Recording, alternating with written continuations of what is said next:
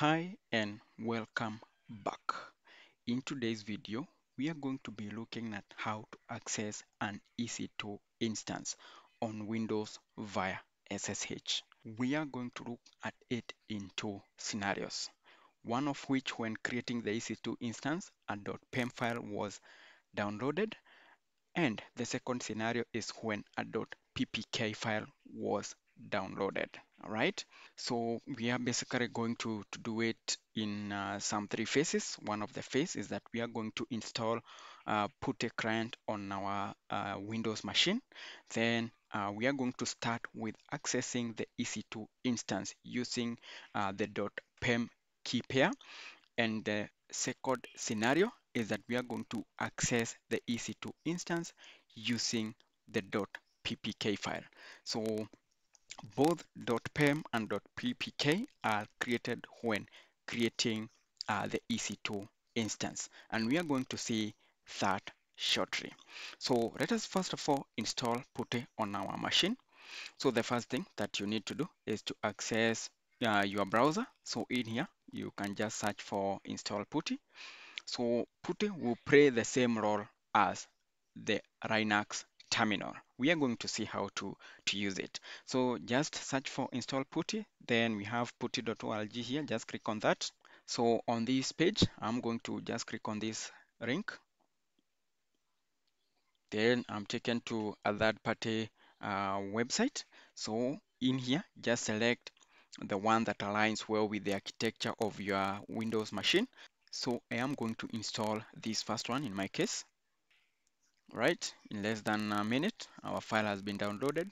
So just click on that file. Right, so just click on next, and confirm install. Just confirm.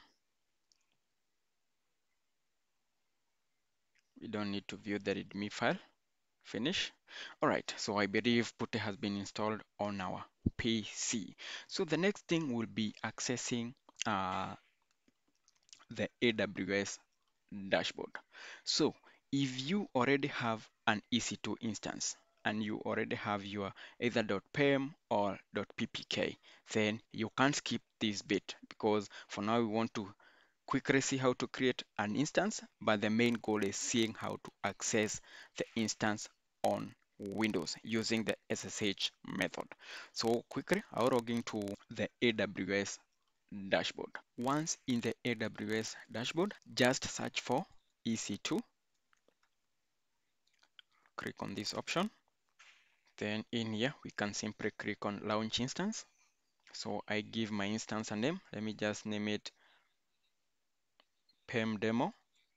Then I'll select an AMI Ubuntu. I'll make use of the t2.micro. Then for the key pair, I need to create one. So I'll name it PEM demo.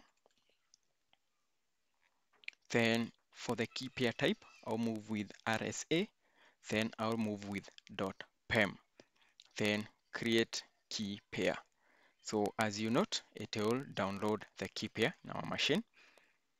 Then I do not need to worry about the network settings, because our main goal is to demonstrate how to access it using the .pem. Then just leave everything else as it is and click launch instance. Right, the instance has been created. Just go back to the instance. So this is our instance. Click on the instance ID. We want to connect, and basically, if we are on Linux, these are the instructions on how to access it using SSH. But then we are on Windows, so this process may not apply on Windows, or it's a long process to go about changing the file permission and again running this command. So the easiest of all is, if you have been presented with a .pem file, say this was created with a name of accessing it from a Linux machine, but now you have a Windows machine, then there is a workaround on how to go about it so that you're able to access it on a Windows machine. So we are going to use, which is a sub application of the PuTTY application that we installed to convert the .pem file that we have downloaded to a .ppk file, which again, we are able to access our instance on SSH from our Windows machine. So what you need to do, I just need to click on the Windows button. So there is this application, PuTTYgen. Just click on that. So in here, I am going to load this. And in the downloads, I need to search for the file that we just downloaded here, the .pem file. I just need to enable here all files so that I am able to view the .pem file. So just select that, open. It has been imported, right? So the next thing will be saving it as a private key. So just click on Save Private Key button, then confirm. You just want to proceed without setting a key phrase. We do not need that for now, right? So still in the download, let me just name it PEM demo.ppk.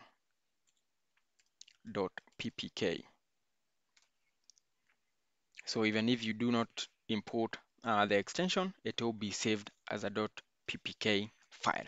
So just click on save, right? So we believe a .ppk file has been generated from our .pem file. So the next thing is now working with PuTTY, right? So in here, I need to import the host name or the IP address. So back to the EC2 instance. Let me just go back here. So we have this public IPv4, right? So we are able to use this public IPv4 address on this field here. Alternatively, let me just duplicate this, click on connect. So alternatively, we have this public DNS that we can also use. So let me work with the public IPv4, right? Once that has been set, we need to navigate to this section. We need to work with connection, SSH, then click on expand auth. Then we have credentials. All right, so this is credentials. So what we need to do, we need to browse for the PPK file that we have just converted. So just click on browse. Then we have this. This should be the PPK file, right? Then open, right? The next thing, go back to sessions. Then in here, just click on open. Then just click on accept. All right, something you need to note. Let me see if it's here. Instance connect. All right, so you can just navigate to this section and check on the username here. Usually, if you select the Ubuntu image, then the username will be Ubuntu. So depending with the image that you selected for your instance, just check for the username here. All right, so just go back here, type in Ubuntu, press enter, and we see we now have access to our EC2 instance. So we have done this using the .pem file that was probably given to us by our admin. So in case anyone requires you to access an EC2 instance from your Windows machine, you can request for a .pem file, the public IPv4 or the DNS, and the username. So once you have the three pieces of information, then you are able to go about accessing the instance. Basically, were it for accessing it from a Linux machine, then all you needed was to just execute these commands and you will gain the access to that EC2 instance. All right. So the next method of accessing the EC2 instance is by directly using the .ppk file. So when you are creating an EC2 instance and you suppose you will be accessing it from a Windows machine, then you can decide instead of downloading a .pem key pair, you download it as a .ppk key pair. Therefore, you do not have to go all through these processes converting the .pem to a .ppk and then importing it on your PuTTY client, right? So very quickly, I'm going to do a demo on how to go about provisioning an EC2 instance and downloading a .ppk file instead of a .pem file, right? So I'll exit from this. Back to our AWS account, I'll just search for EC2. I'll launch an instance here. Then let me name it PPK. So for the image, let me work with a slightly different image. I'll go with Amazon Linux. Then for the instance, I'll work with the t2.micro. So for the key pair, we need to create one. So I'll work with, let me name it PPK. So in here, since we want to access the instance from our Windows machine, and in this case using PuTTY, so we are going to select .ppk, then proceed to create a key pair. Then we are going to leave everything else as default, then click on launch instance. So in this case, if you are doing it to set up your production server, just ensure to set everything else that you need in terms of network and every other settings that you need to adjust, right? Just click on launch instance, right? Then let me go back to the instances. So in here, we have two instances for now, but we are interested in the PPK instance. Just click on the ID, right? So in here, let me just click on connect, and I'll come back here to identify the username. This is the username when using the Amazon Linux image. I'll look for PuTTY, right? So in here, we can provide either the public IPv4 address or the public DNS that we identified here. So in this illustration, let me work with the public DNS. Let's see how it goes. So I'll do that. Then remember the SSH port is 22 unless it has been changed, but the default one should be 22. Then the next thing, we navigate to connections, SSH, auth, credentials, and then we browse for our PPK file. Do that, then click on open. Just click on accept, right? So for the user, we have mention of EC2 user. Press enter,